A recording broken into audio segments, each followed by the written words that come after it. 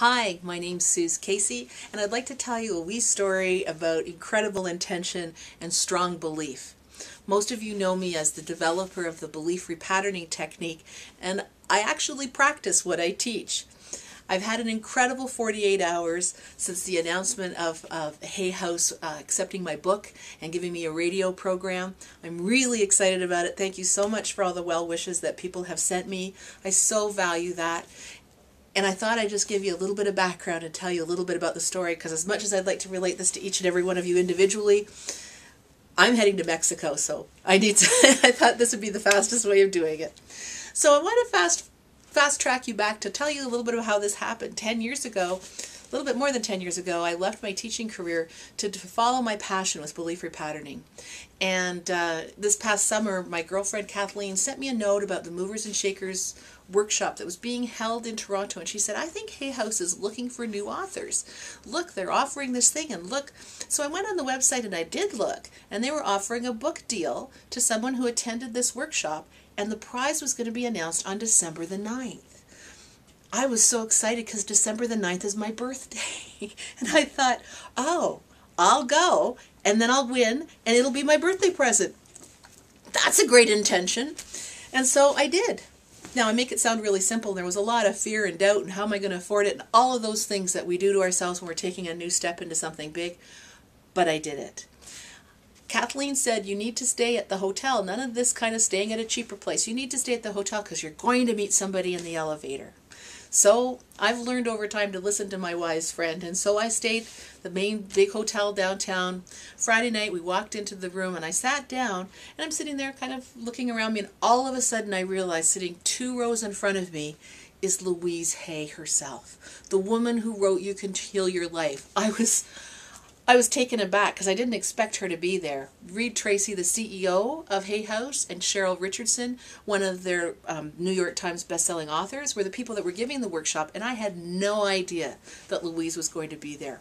Well, later that night, when we finished, I went off to the ladies' room, and by the time I came out, no one else was around, and I walked through the convention center and through the lobby of the hotel, and I got on the elevator. Now, I have to tell you something about this elevator. It tells you what's happening, like going down or 4th floor. It has a little voice on it. So I got on the elevator, the doors shut, and I was there by myself, and then they opened again. And who walked on but Louise Hay and Cheryl Richardson? I was so excited. The doors shut and the voice said, going up, and my little monkey voice said, yes I am. And so I expressed my gratitude to both Cheryl and Louise for the impact that they'd had on my life. Got off on my floor, floated down the hallway, ran into my room and phoned my girlfriend right away and said, you're right, I did meet somebody in the elevator, and it was Louise Hay and Cheryl Richardson. During that weekend, I learned a lot about what it takes to be an author, what it takes to be a platform speaker, and I felt like I was in exactly the right place at exactly the right time, learning exactly what I needed to do to take my business to the next level. So we finished the weekend, and they offered a couple of things, and one was make a video and send it in, and you could be considered for a Hay House radio program. You could be considered for an online event, or you could be considered for a book publishing deal. Well, I thought, go big or go home. So I put in a book proposal and I put in a video, which many of you may have seen. It's the Teaching Yourself the Songs That You Sing with the I Love Lila song. Anyway, I got a phone call on December the 8th. I wasn't expecting it on December the 8th, but there it came, and it was Reed, and he phoned and said, we're so excited because we're offering you the radio program. I was over the moon excited about it. I talked to him about some of the details, and about 10 minutes into the call, I felt like we were kind of winding down, and he said, oh, and we've also decided to publish your book. Well, that's when I lost my composure and started to cry. It was just a dream realized. Since I was a little kid, I've been a book monster, and I've always wanted to be a published author and have my name on a book. So let me show you what I've done. We're in my office, in my consulting room in Calgary here, and let's just come over and have a look here at my bookshelf. I grabbed all of the books I have that came from Hay House, and I've put them all on the shelf here. And you can see all the Hay House markings here. And here's my Power of Intention by Dr. Dyer, and my You Can Heal Your Life by Louise Hay, my Law of Attraction by Esther and Jerry Hicks, all published by Hay. Oh, and look!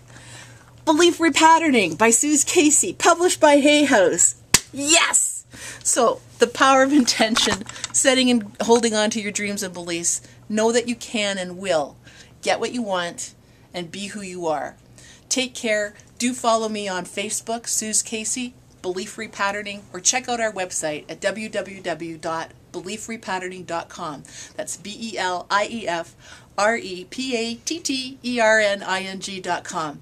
Hold on to your dreams and know that they will come true. Take care. I'm Suze Casey. Bye for now.